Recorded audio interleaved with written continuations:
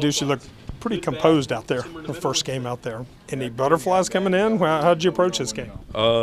Definitely some butterflies. I mean, first game, collegiate game, and, I just want to come out and perform to the best of my ability. I played in some big games, a lot of people watching me, but it's a different feeling when a whole state is really watching me. So I just want to come out, try my hardest, and try to make the state proud.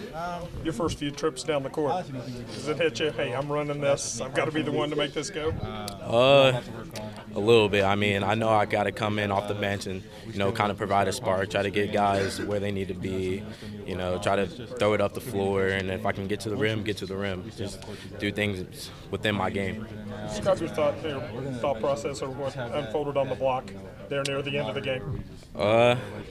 Just try to make a play. I mean, you can't give up an open layup. And if the game, every point matters, so you just got to give that extra push. Describe the play where you anticipated a pass into the post and stole the ball and got it to Oscar on a fast break for a three-point play.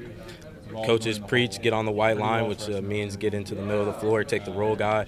I did my job, and Oscar made a great play and finished it.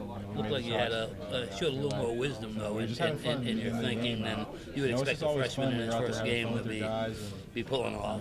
Yeah, I mean, I just try to get into the film room as much as I can with, Jordan, Knapp, and all the coaches, and just try to learn things. I try to watch Javon, Dax, great guards that came before me and learn from them. Right away, what would you say that you could have done better tonight? Definitely had the ball in my hands a little more.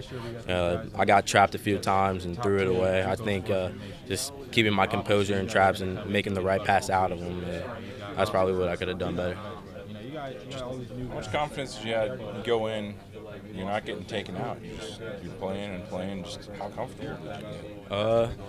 I mean, it just comes from practicing hard. Every day I try to come in with a few things to get better at and just practice hard and build my window. So, when times get rough in the game, you got to keep going.